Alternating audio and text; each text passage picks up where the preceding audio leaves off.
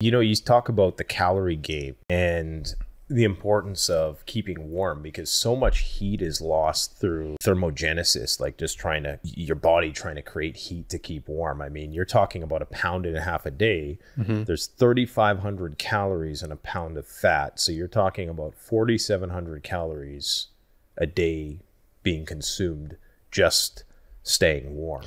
Staying warm and just picking up sticks and processing your wood and hunting and checking your lines and fishing. Like all that requires a ton of calories.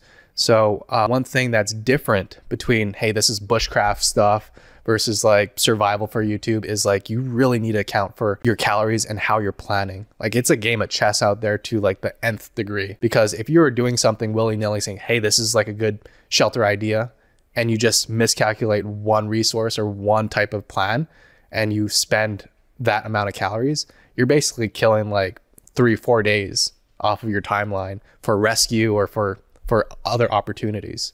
You know, and I think everyone in the history of that show has made that mistake once or another, whether that's building your shelter, whether that's bush bashing through the woods, whether that's hunting in locations that typically would not have game.